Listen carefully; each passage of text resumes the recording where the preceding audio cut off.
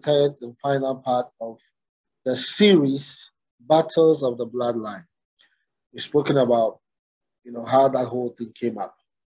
Battles of the Bloodline, how they can manifest.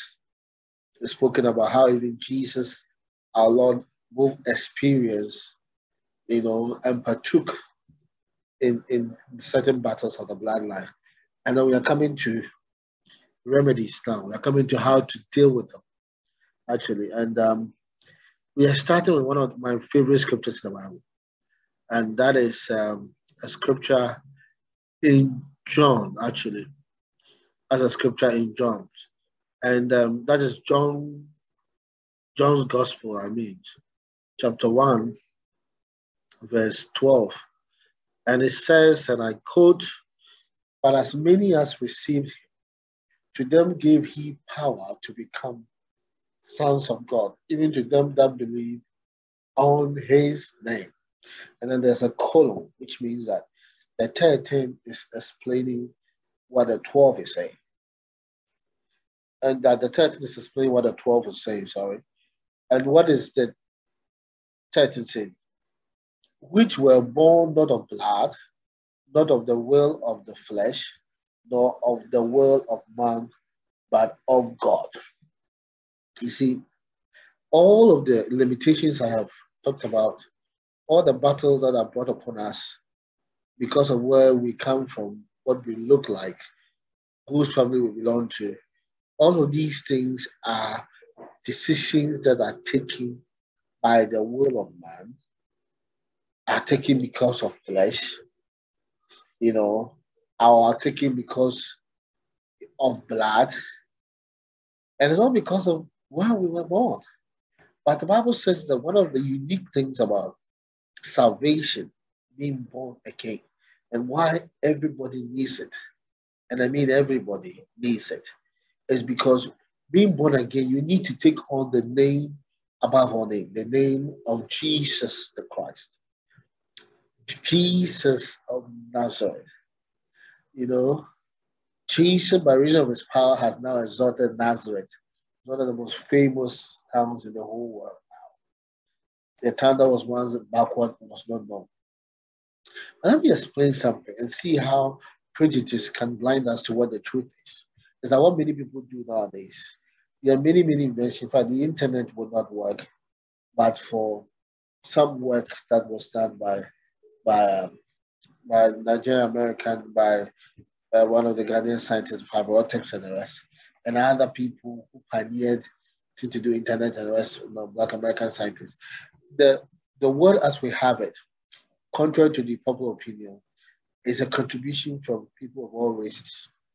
But because when people see something is made in the USA or made in Britain, they assume the dominant color there is other made it, and none of the minorities. And we know that could be further from the truth. In the same way, Nathaniel thought Jesus actually hailed from Nazareth. He did not know that Jesus's real hometown was actually in Bethlehem, was in Judah. He is actually of the royal line of David. If he knew all of those facts together, he would not be concluding the way he was concluding before even meeting him. In the same way, the fact that somebody is of a certain color, is of a certain education, is of a certain town, of a certain height, of a certain gender, does not mean the person can be tagged in a particular manner. Because all of those things have nothing to do with what is somebody's head, somebody's heart, what a person has been exposed to. And that's what we call racial profiling. That's what we call prejudice. So here the Bible is saying any kind of prejudice that you can place on anybody, the name Jesus is higher than it. And that name Jesus takes us right from any prejudice, any box that anybody has placed us in, and place us in a place which is far beyond the flesh, far beyond any human will or any human decision. So no matter what you decide, it does not affect me because I'm a child of God. And I'm not just a child of God, and having been with Christ and belong to Christ, I have become part of the seed of Abraham. I have become part of the spiritual seed of Abraham. I might not be Abraham's physical descendant, but by believing on his descendant, the seed of Abraham, who is Christ, and becoming like Christ, being a co-heir with him, I have also become a spiritual seed of Abraham. So that is what this one is saying. It's a profound statement in scripture. And many people just skip over it because it's a very popular scripture for evangelism. But it has such, it's packed with so much power, it's packed with so much when it comes to prejudice, when it comes to bloodline limitation. It says there's no limitation in your bloodline. There's none, not because of where you were born, not because of which blood you carry. So it cancels every genetic predisposition, every genetic predisposition is cancelled. It cancels the fact that you were born of a man and woman, therefore, because the Adamic sin runs through you, it takes you out of the Adamic sin and reinstates you as the person that Adam was before he sinned. For all I've sinned and fallen short, it brings you out of falling short into that level where you are now a son of the living God. And whatever man has a way of decided, thought of, no longer affects you. It doesn't matter what they want to call you, what they want to send you to, where they send you to, who they send you to, for what reason they send you to whoever they send you to. It doesn't matter what will anybody express concerning you. It will not work because you are born of God and no longer of a man. It has nothing to do with your color, with your height, with your weight or anything. It's not of the will of the flesh. Nothing flesh can limit you any longer, can hold you down any longer, can determine your capacity any longer, because you are born of God. Your birth was not by any man's decision, by any man's marriage, by any man's meeting of any woman. Your birth is orchestrated and consummated by the Holy Ghost. Your birth is of God. So whatever you think you carry, you no longer carry it, because the Bible says that you're no longer born of a man. So stop saying that my family, that which family is, are you referring to God's family or your family? Because now God's family is your family. You're part of the Commonwealth of Israel. You are part of the spiritual children of God. Your family now is God's family. So stop talking about the human family that you have been removed from by reason of your birth. You've been translated from by reason of your birth. You've been moved from onto life. And now you belong to the God family. And the life you now have is the God kind of life, the Zoe life. You no longer have the just human life that was for certain tribe, that was for a certain parents, that was at a particular location. No. You were elevated above all that. And you now have the very life of God, the Zoe life. Because of that, anything that your bloodline, that the parents that you had, any negative thing that your bloodline or the parents that you had, or because of the location you were born, or because of anybody's decision to marry your mother or to marry your father has brought about, because of anybody's decision whether to allow the marriage or not to allow the marriage has brought about. Any will of anybody, whatever it has brought upon your life, the Bible says that now that you are born of God, you can decide by the power of God to let that thing cease in your life, because it no longer has the basis to continue in your life. Because all the basis they had was because of your lineage, was because of blood, was because of who gave birth to you, was because of where you were born, was because of a certain color you had, a certain personality you had, certain appearance you had. Now all of those things have been taken away. Now you are born of God. God has no prejudice. God has no color. God has no place he comes from. God is not there because of any human decision. Therefore, all of these things have no basis and they cease. I wanted to share with me every negative thing that is in my life because of my physical origin or physical birth. I cancel it in the name of Jesus. Yes, say it now. Anything that has come about because or my physical person or my physical birth or where I was born. Now that I'm in the household of God, I cancel all of that and I reject them all in the name of Jesus. I reject hereditary sicknesses. I reject family sicknesses. I reject family curses. I reject family poverty. I reject family behavior, negative behavior. I reject any family limitation that will place on me because I'm no longer under any family in the flesh, but I'm in the family of God. Hallelujah. And this is completely true.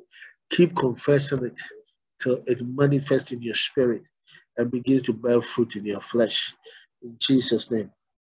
So that is what that's what John Gospel 1, 12, and 13 is saying. It is not just saying that we are born again. It's saying we have been completely liberated from every physical limitation by reason of birth, by reason of origin, by reason of parentage, or by reason of any decision somebody has taken about us and our family. All of those things have been cancelled. They are null and void. It no longer applies to our life. We must insist on it, and we must. Whenever we go to any place and they tell us, because your mother has this, you can have that. Because your father has it, you must let them know that indeed in your spirit, you might have been physically been born by somebody, but now you have been spiritually been birthed by God Himself. Therefore, you will not allow the physical limitations of your physical birth to overcome the spiritual potentials of your spiritual birth. Hallelujah. Amen. So there's another one that is quite great. Yeah, and I love that scripture. It's talking about the Romans chapter 1, verse 16. And it says something interesting here. It says that I am not ashamed of the gospel. Yes, I am not. Neither am I. Because it is the only thing that has the power to save the Jew and the Greek. Some translations also say the Gentile. You know, these two people couldn't have been further apart. The Jew was steeped in religion, steeped in God, steeped in what God could do, and the rest. The Greek were more like the modern day scientists who think they know everything, and if everything cannot be explained by them, then that thing does not make sense, and the rest. That is how the Greek were. The Greek seek for knowledge and the rest, and then the Jews seek for science, actually. So, but then the gospel, whether you are learned or not learned, whether you are professor or not professor, whatever you are, whoever you are, the gospel can touch you. The gospel can meet you at your point of and bring you into sonship in Christ Jesus. And that power of the gospel is something that is inexplainable to many people. The gospel has power beyond. Gospel has power to reach both the religious and the scientific, because it's power that goes beyond reasoning. It's power that goes beyond religion. It's power that can reach into the deep recesses of our heart and meet our very needs right there and then. It's power that when we encounter, it breaks all the physical limitations we set about ourselves, all the physical mold and the exoskeleton we build around our heart. It melts it away and touches us at the point of our need. That is the power of the gospel. It brings the desired change and changes the criminal and makes him a saint. It is the gospel that can embolden people for them to travel into the jungle to go and minister to cannibals. No motivation will let somebody do that. Without, even if you want a soldier to do that, you will go with a gun and go with a force that can protect them. But here we have innocent people. They just didn't go there. They went there with their children, right from the United States of America into a jungle in Papua New Guinea. It's only the gospel. It's only the power of the gospel that can make a man do that with his family. He didn't even go alone and then send a family later. He went with all the entire family to that place in the middle of the jungle to minister to them. Only the Lord can do this in Jesus' name. And only the power of the gospel can achieve this. So the remedy of all the limitations that have been placed on the bloodline by choice, by human decision, by lineage, by genes and everything, are dealt with when we become born again. Then we take on the name above all name, and then all of these things are then worked on if only we allow them to our benefit. Now it says again here, another scripture I love even in conclusion. It says that um, we are children of God by faith in Christ Jesus. It's such a profound scripture that I want us to go into it. Let's go into it. I think let's all go together. Please open your Bible to Galatians, Galatians chapter 3, verse 26 to 29. Galatians 3, and then look at the scripture, so sweet. Galatians 3, 26, 29, King James Version. For ye are all the children of God by faith in Christ Jesus. For as many of you as have been baptized into Christ have put on Christ. These are not even explanation. In other words, whatever you look like, whatever ritual you were part of, it is not necessary. Because now the only way to know Christ is not by some gymnastics, by some incantations, or by some language you need to speak. You don't need to know Arabic to know Jesus. You don't need to know Hebrew. You only need to know him by faith. Believe what the Bible says he is and accept it. That's all you need to do. And when you do that, you then wear Christ like a designer wear. As far as you have been baptized into Christ, have put on Christ. You once you get into baptism, it's like you have been immersed in Christ and you come out of the water wearing Christ. The 28 says, there's neither, once you do that, once you wear Christ, all the bloodline limitations are gone. All the appearance limitations are gone. All the where do you come from limitations are gone. All the who are your parents limitations are gone. Now, according to 28, he says, then when that happens, there is neither Jew nor Greek. The 116 thing we talked about, the gospel says both the Jew and Greek. Once you are saved, there's neither Jew nor Greek. There's neither bond nor free. There's neither male nor female. For ye are all one in Christ. See, when I hear people making noise about feminism, it's funny. Before there was feminism, the Bible has already said it. That once you become a child of God, a son of God, there is nothing like female, male any longer. More sons of God are sons of God, whether they female or male. And clearly that scripture is here in Galatians 3:28, that there was neither female nor male. So female Christians are not inferior to male Christians. It is only in the context of marriage that the Bible says that because the man was made first, the man should lead and the wife should assist him in the leadership. That is why every woman is given a chance to choose her leader, her husband, by herself. So clearly, and in those days, how dare you compare a free born to to someone who was born as a slave? But the Bible says in that generation where they said they even say that at the point in time there was about 7 slaves to one freeborn. It was such a major part of the economic architecture of the place that it was scandalous, to say the least. I mean, completely unthinkable for anybody to say that both homes and free people were the same. No. But here the scripture is boldly declaring that, actually. And then also saying there's neither Jew nor Greek. The Jews needed to make sure they were not considered as Greek, because the Greek were worshipping the pantheon of idols, even though they were intellectuals. So the Jew did not want to be Greek. Neither the Greek want to be Jew, because the Greek thought they were more sophisticated and more knowledgeable. But the Bible says no matter who you are, no matter your background, once you put on Christ, all that background is gone, and Christ is the one who is supreme. In Jesus' name. And by so doing, that seed of Abraham, Christ that was to come, then you have also become joint heirs with that seed. And therefore, you have also become Abraham's seed. That is all the scripture is saying. It's such a profound thing. Brother, sister, I don't know what you've been told. People have used your color, where you come from. You hear people say that, black man or black sense. You hear people say all kinds of things.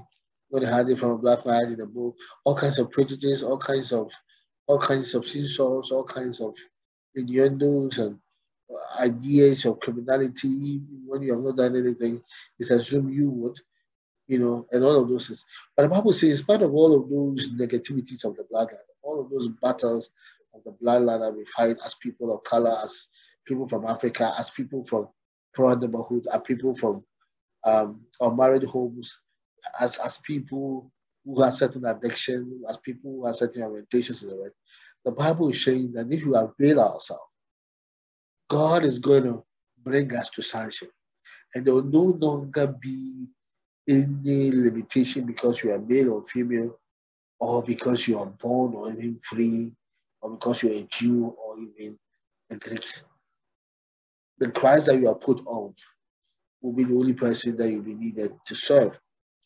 And once you do that, once you become Christ, then obviously you have also become that seed of Abraham, who is Christ, from whom every blessing comes in the name of Jesus. Even as you watch, if you are able to watch all these 3 series, you've seen that there's no opportunity again for you to say that, as for my family, there are witches there. As for my family, there's evil there. As for my family, there's that and that there. Today, you'll be made to understand that your family is the family of God Himself. The family you belong to is God's family, and God is the head of that family. There are no witches in God's family. There's no evil in God's family. So if there's evil happening, it means you should move from that, your own family that you are still there, into God's family. Move yourself there by prayer. And let every demon, let every witch, let every wizard, let every sorcerer, every enchanter in your family, let every familiar spirit know that you are no longer with your physical bloodline family, but your bloodline is now through Abraham to God. God is your father. He has adopted you. Therefore, you should cease associating with the baggages of your physical father, even in the name of Jesus. Let them be aware that since God is your father, God has sent His protection around you. And anybody who would dare try you or anything that belongs to you will have to face the wrath of the cherubims who bear the flaming sword, even in the name of Jesus. May any evil plan against you not succeed. May the Lord squash any evil plans of the enemy concerning you. May you shine forever. May you cut down your enemies. May you cut down to no one standing, even in the name of Jesus. May you prevail against your enemy, even as you take your stand. I'm talking about enemies in the spirit. I'm talking about enemies who have familiar spirit, even in the name of Jesus. I pray that let no physical limitation of ours determine our destiny. Let our destiny be determined by your word alone, Jesus. Let our destinies be determined by your word alone, Jesus. Not by our families, not by ourselves, not by our physical weakness or strength. Let everything that happens to us from now on happen to us because you said they can. You said they should. Happen to us because you have determined it for our life. You will not submit to anything of our bloodline because our bloodline is now a bloodline that is traced even unto God Himself. And in God, there is no variableness, there is no shadow of turning. I refuse to carry a family disease because God has no disease. I refuse to carry a family limitation because God has no limitation. I refuse to carry a bad family behavior because God has no bad family behavior. I refuse to carry poverty because God has no poverty within Him in the name of Jesus. Thank you so much for listening to all 3 series of the battles of the bloodline. Hopefully, if God gives us time, we will turn it into a book and write about it. We need to stop believing only bad things can happen to us. Once we are in Christ, the Bible says that every good and perfect gift comes from the Father above. So now we should believe that one too, and believe that there are angels of God upon our life 24/7.